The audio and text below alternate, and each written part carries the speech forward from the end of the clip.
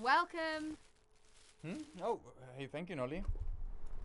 And don't give me that stupid tone of voice. It's not paranoia, and I'm not interfering. When I came in this morning to do the freezer stock rotating, he was already here working on some weird concoction. Most of the time he's holed up in that bloody pantry. Pantry? It's more like a sodding laboratory in there. Nolly, you know you're not... Before you say anything, I know I'm not supposed to go anywhere near the pantry. But I've seen him plenty of times, wandering around with his weird samples and spores and whatever the fuck. Anyway, this morning, there he was, poking around in some disgusting looking God knows what. And he had his headphones on, so I thought I'd wait until he'd finished, especially after last time. It was while I was waiting that I overheard... Greetings. This message is for concerned parties only. We are about to begin final negotiations with the current custodians, who appear to be an evolution of a primitive pagan religious cult. The primary objective is still the procurement of a specimen containing the full molecular chain, enough of which to begin working with. Arrangements have already been set in place to have the spoils of this particular undertaking transported to you ahead of our return. But any commodity that we send through to you is going to be excessively volatile and incredibly unstable. We need to exercise extreme caution. Under no circumstances should any amount of any samples be allowed to come into contact or cross-contaminate organic matter or any type of foodstuffs. There are substances beyond our understanding at work here. Ancient evil or not, we are resolute in a favorable outcome for us and our benefactors. After all, everyone's gotta eat, right? Well, it was some seriously weird, whacked-out shit, Gurdip, and it really freaked me out. I knew you'd not believe me, so well, I've got Come on, Nolly. It's probably nothing. Keeping a supply, guys. It's just their way. Well, it's not fucking way. There's some kooky shit going on here, Gurdip. I think I can prove it. I need to chill the fuck out of it. At least I'm out here and not in there with those two whacked out fucking flakes. You're out here because you're supposed to be helping. I am helping. From right here. How many people does Kip think it takes to dump a couple of bin bags full of soiled burritos anyhow? And why couldn't Numbnuts have done it himself? He's the one that made that mess in the first place, tripping over his own dumb fucking feet.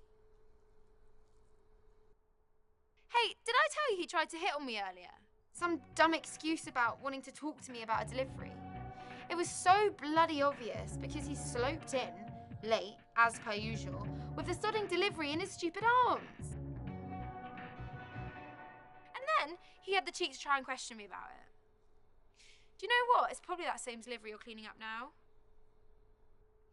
He's an odd one too, Gerdip. Him and Kip. They both give me the heebie-jeebies. Don't take forever in there. And don't go rummaging through those bin bags again. It'd be quicker with some actual help here. Just get on with it. I'm not going in there. Especially not in this odd darkness. That shell's got to be crawling with all sorts of little critters.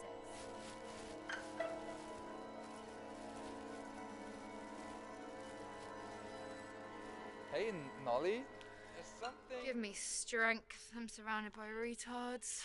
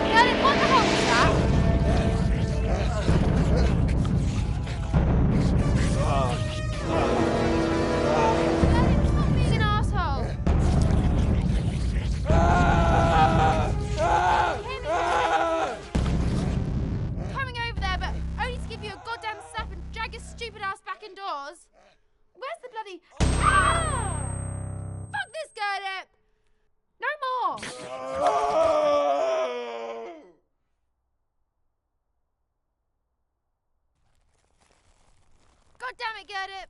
That's fucking it! Stop that stupid fucking around now! You hear me, Gerdip? Gerdip! Gerdip? Gerdip! Gerdip, this isn't funny anymore. Come on, Gerdip, it's cold and dark and... I don't like it.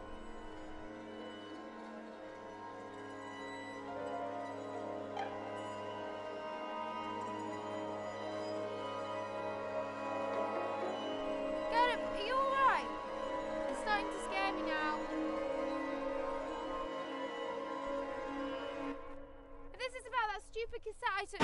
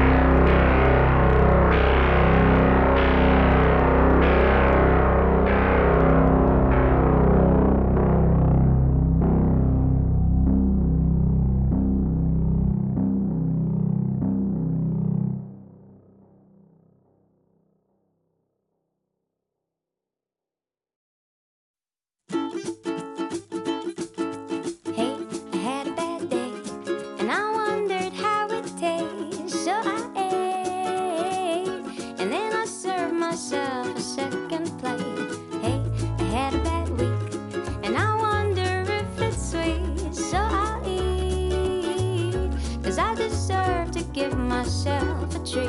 Sadness tastes like French fries, and anger tastes like wine. But toast can make a loyal friend. Everything is wonderful, yeah. So walk it off, circle the block. The cookies and cream are starting to talk to me. I'm just crazy, but crazy tastes